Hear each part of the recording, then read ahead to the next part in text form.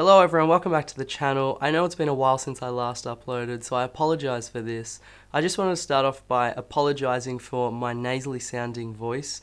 I am a little sick at the moment, which is why it sounds like that. In this video, I'm going to be talking about why I haven't uploaded for the past few months and kind of just outline what I've been doing for the past few months. You might find this valuable if you're interested in putting yourself out on the internet as well, because it might show you some of the potential barriers you might face when you decide to post videos on YouTube or write blog posts on your own website. Now this video is quite rambly, so I recommend that you watch it at 2x speed because I speak pretty slowly as is. Alright, so my last video was uploaded on the 8th of January this year.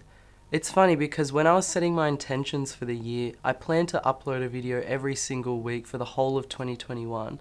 And then when it came down to it, as soon as uni started 2 weeks into the year, I was unable to keep up with making videos, which I'll talk about why throughout this video. But I guess it just shows that, you set your intentions for the year or your goals for the year, and it's so easy to just fall off the train, particularly early on. Interestingly enough, in the past 3.5 months, even though I haven't uploaded a single video, my subscriber count has almost doubled, which just shows the power of the YouTube algorithm. Anyways, this year I'm in my 4th year of university, which is arguably the most important and most difficult year of my particular medical program. The reason being that this is kind of the barrier year, meaning that if you pass your exams this year, you essentially should become a doctor, because 5th year there aren't that many exams, and it's not too difficult to pass as long as you attend all your placements and classes and you submit something for your assignments. So far this year I've done a 6-week rotation in cardiology and general medicine,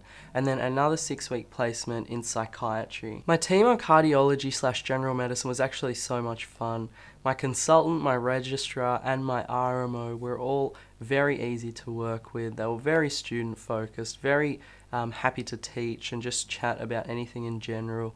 And I think one of the advantages of being at a smaller hospital like Tamworth is that you get to become quite close to the different people on your team, even though they're quite senior to you. So that was a really good and positive experience that I had. In saying all that though, the hours were long and the workload in medicine in particular is immense. There's just so much content to cover, and so I really fell behind. I probably only covered like 1 to 3% of the total amount of work that I needed to, just because I just didn't have time to go over the different diseases that you need to know.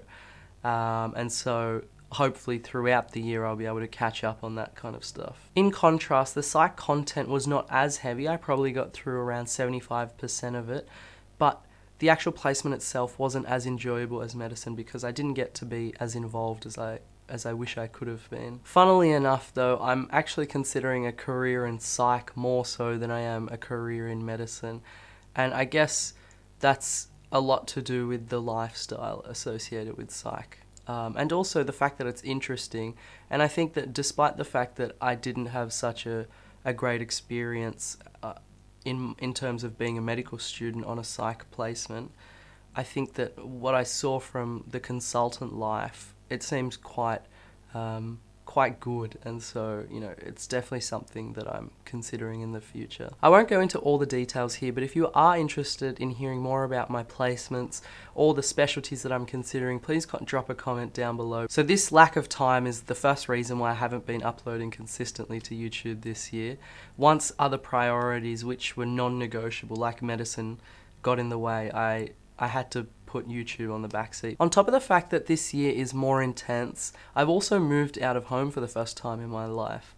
I've moved to a small regional town called Tamworth, which is 3 to 3.5 hours northwest of here. It's a really nice town actually, and I'm really enjoying living out of home.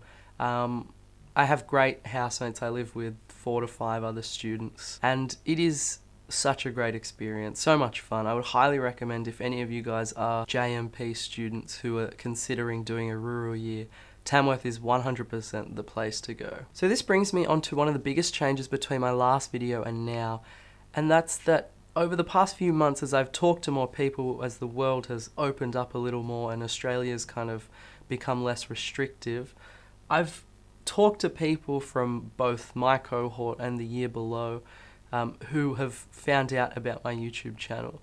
And while this has been great because it has definitely contributed to my increase in subscriber count, it's also kind of a weird experience. When a couple of people approached me and told me that they've watched my videos, it caught me completely by surprise, and it actually made me cringe a little and feel very self-conscious at the time. And that's quite a weird experience because I know that I should be feeling happy about it because, you know, the word is spreading, and every time that somebody has approached me, they've always been very supportive, and I haven't heard anything negative at all from anyone, which has been really nice. But it also makes me feel kind of guilty or bad for having this self-conscious feeling, because it's just something that's within me. Like if somebody had said a criticism, at least it'd give me a reason to feel a bit self-conscious, I guess. But everyone's only been supportive, so the onus is completely on me to I guess process why exactly I'm feeling this way. I think part of the reason why this feeling emerges is because on some of my videos I have revealed some of my insecurities, and so the relationships that I'm going to have with these people are going to be imbalanced. To put this differently, I guess what I'm trying to say is that I've allowed myself to be vulnerable to some extent, and people that are approaching me have seen that, but I haven't received that same level of vulnerability from them, and so there's kind of an imbalance, right, where I have a greater chance of being hurt, which is a weird thing to say, but you know, that's what vulnerability is about. And the other person hasn't really revealed much about them, so like, you know, you guys know a lot about me, but I don't really know anything about you, and that's kind of a strange feeling. I know it's something that I'm going to have to get used to because it's part and parcel of making videos and putting them on the internet, but it's something that I haven't become accustomed to quite yet. My knee-jerk response when somebody approaches me and talks to me about YouTube is to try and shut the conversation down. But if it is a close friend who's approaching me, because we already have that established relationship, we've both let ourselves be vulnerable around the other, I don't really feel like this tips the scale one way or another, and I'm way more happy to talk about YouTube with my close friends. Anyways, so to summarize, the second reason why I haven't been uploading to YouTube for the past few months is because I'm hyper aware of how I'm going to come across to the people I meet in real life. The third reason is because I find it difficult to record videos outside of the protected space of my home. This is something that was evident when I was trying to make vlogs early on. When I was trying to record myself in public, it was very tough to do that, and it's something that I'm definitely not comfortable with at all. Living in shared accommodation with relatively thin walls, I know that if I was to record a video inside my room, I would still be overheard by everyone else around the house. While I try to make this end product video sound somewhat polished, the recording process is littered with mistakes. Additionally, because my room in Tamworth is quite small, I don't have space to put up this studio light and hang up this boom arm which has got the microphone attached, and so I don't want to compromise on the audio and the visual quality, and I know this is actually, you know, pretty much a cop-out, but I don't want to record videos in my room at Tamworth for those two reasons. The fourth reason why I've stopped is because I've decided to prioritize other areas of my life. Living on student accommodation confers a large social aspect, and I don't want to deprive myself of this. In 10 years' time, I won't really mind that I delayed my YouTube channel by 1 year, whereas I definitely would regret not hanging out with my friends to the fullest in this year while I have the opportunity to. Even though I did have a plan for what I wanted this year to look like, the unique opportunity to live on student accommodation with friends is too good of an opportunity, so I'm just going to toss my original plan out the window. Finally, the fifth reason why I stopped uploading videos is because I stopped uploading videos. What I mean by this is that all the momentum I gathered from creating videos somewhat regularly over the past 7 months prior to January has all dissipated. If you imagine my YouTube video making process as a flywheel, then when I started in July last year, the flywheel was stationary, right? And it required a lot of energy to try and get it moving. Each subsequent video that I made was a little bit easier, and by the time it got to January of this year, it was not completely easy, but you know, I had gathered a lot of momentum and it wasn't too difficult to continue making videos. However, over the past few months, the flywheel has just completely ground to a halt. And it's just as Newton's first law states, an object at rest remains at rest unless acted upon by an external force.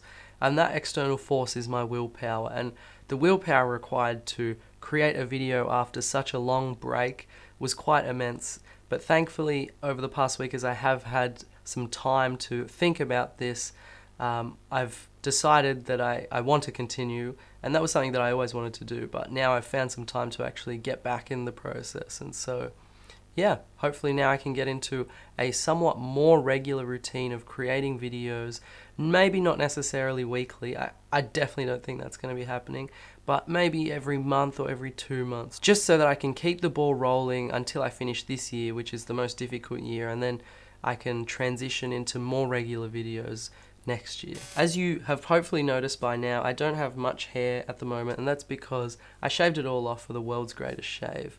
So the world's greatest shave is a fundraising event run by the Leukemia Foundation, with all the funds going to help support people with blood cancer and their families. If you're interested in helping support them financially, I'll leave a link in the description below that you can click, and that will take you to my particular sponsor website, where 100% of those funds go directly to the Leukemia Foundation, but you're just inadvertently doing it by sponsoring me and, you know, pushing me closer towards my goal. So if you could support the Leukemia Foundation through that link, that would be fantastic, and I'd greatly appreciate it. If not, and you don't have the financial means to do so, but you are still interested in helping out in some way, consider donating blood or plasma. Thank you so much for your generosity and watching this far. I'll see you in the next one.